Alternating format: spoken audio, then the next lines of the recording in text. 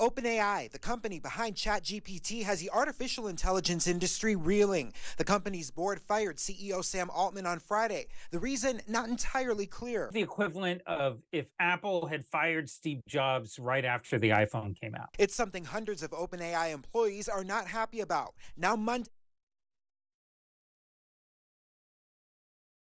OpenAI, the company behind ChatGPT, has the artificial intelligence industry reeling. The company's board fired CEO Sam Altman on Friday. The reason, not entirely clear. The equivalent of if Apple had fired Steve Jobs right after the iPhone came out. It's something hundreds of OpenAI employees are not happy about. Now Monday, an announcement that Altman, along with OpenAI's former president, will join investor Microsoft. In an open letter, employees called for the company's board to resign. They threatened to take up Microsoft on job offers and join Altman there.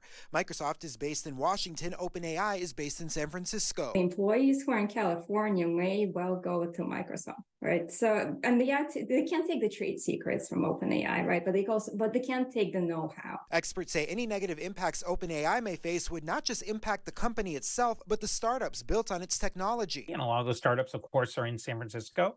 There's been talk about how AI in general and the investment that was going into it, the billions and billions of dollars of investment, was really priming San Francisco to possibly have an upswing. With many AI companies requiring employees to work in at least a hybrid format, the AI industry has grown increasingly important to San Francisco's real estate market. Those people are coming in much more often than maybe other tech segments in the market.